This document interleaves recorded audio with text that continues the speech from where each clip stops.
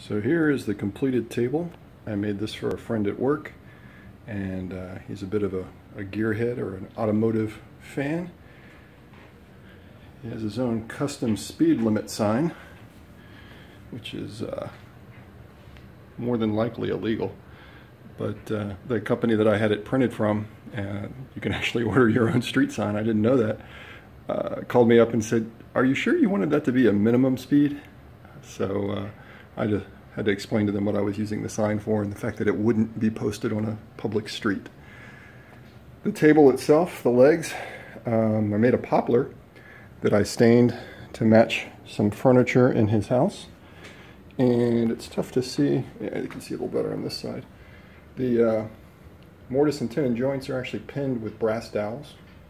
A little bit of a reinforcement there because there is quite a bit of load on this thing. The actual tabletop itself is suspended, so there's nothing physically attaching it to the legs. You can see it moves a little bit. The way it's supported, if we sit down and look at this other stuff down here, is an aluminum plate, 1/8 of an inch thick, that's mounted underneath there, and under those copper pipes is a 1/4 inch steel rod.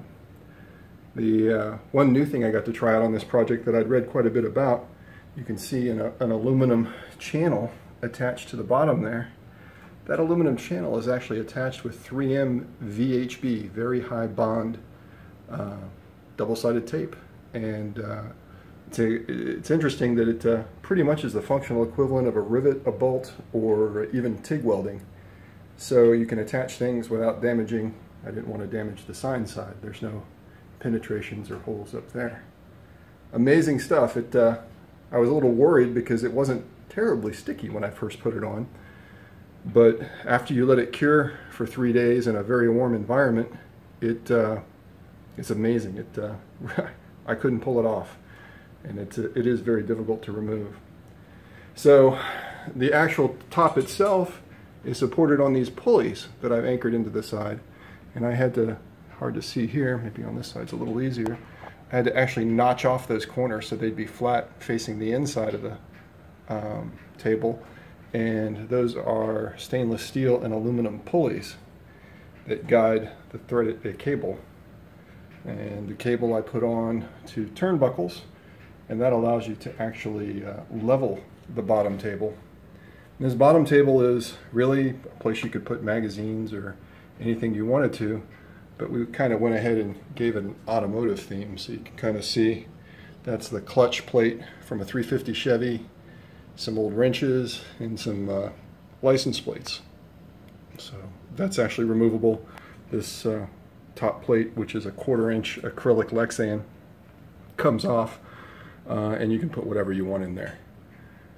The bottom of it actually has, I don't know if you can see that, it's a 1/4 inch steel plate, 12 by 12, weighs about 20 pounds, and it's on there just strictly to provide some counterweight to make this thing heavy.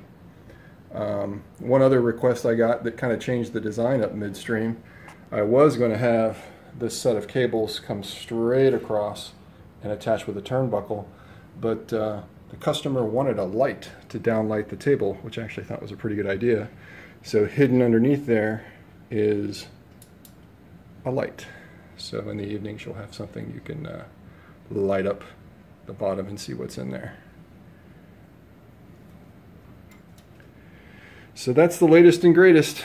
Another crazy table by Lou. I think this one's going to be popular. I actually don't want to give it away, so I suspect there might be one in my future too. Take care. Bye.